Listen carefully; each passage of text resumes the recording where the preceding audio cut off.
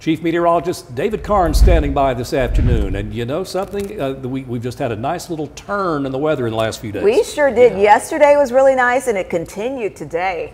It literally took a team of wild horses to drag me back inside yesterday. It was so nice. Nice again today to start our work week. I think tomorrow's going to be nice too. We may see the humidity and the temperature a little bit higher. We've got some cloud cover keeping us a little bit cooler in the heart of the city. Right now, 85 degrees in Chattanooga. It's made it up to 87 in Scottsboro, 87 in Fort Payne, and 85 degrees in Athens, Cleveland at 86. Our dew points are in the upper 50s and low 60s. Guys, that's pretty remarkable. Upper 50s, low 60s. That means some pretty comfortable air, maybe a little bit humid as we head through the next couple of days. We'll see those dew points climbing into the mid to upper 60s, and by the end of the week the dew point values will be in the 70s, and that humidity will really be in force once again. So super comfortable though tonight and Tuesday. A very slight shower chance on Wednesday and Thursday. High humidity as we head toward Friday and Saturday. You could probably include Thursday in that as well. We'll see the humidity really beginning to climb on Thursday. Better chances for rain and thunderstorms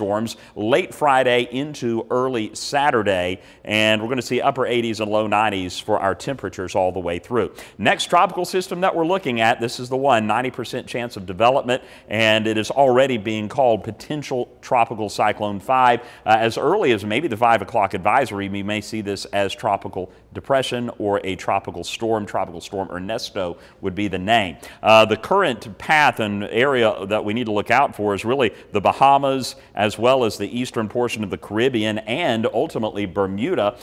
This could be a Category 2 hurricane by Friday, the end of the week, bearing down on Bermuda. So that is something that we will be watching very carefully. It is expected to stay well east of the United States. Heading out tomorrow, maybe doing a little work in the yard once again with that nice weather. 68 degrees by 8 a.m., 82 by noon, 90 degrees by 3 o'clock tomorrow afternoon. And on our radar and satellite, you can see again that band of clouds working its way from north to south, cooling us down a couple of degrees. We may see the temperature climbing another degree or two as those clouds pass to the south. No rain, pretty nice weather, northerly winds continuing for our Tuesday. Wednesday, we've got a little bit of a boundary, and again, I'm putting the rain chance at 20%. This may not represent anything. There is some model data showing nothing at all, so we're keeping the rain chance really low for Wednesday. I'll keep it at 20%. Mainly, we'll start to see the humidity climbing back up just a little bit. Thursday, east of Chattanooga, I'll put in another 20% chance of a spotty shower. Best chance for rain is going to be late in the day Friday into Saturday morning, and then even Saturday afternoon, a few lingering showers could remain.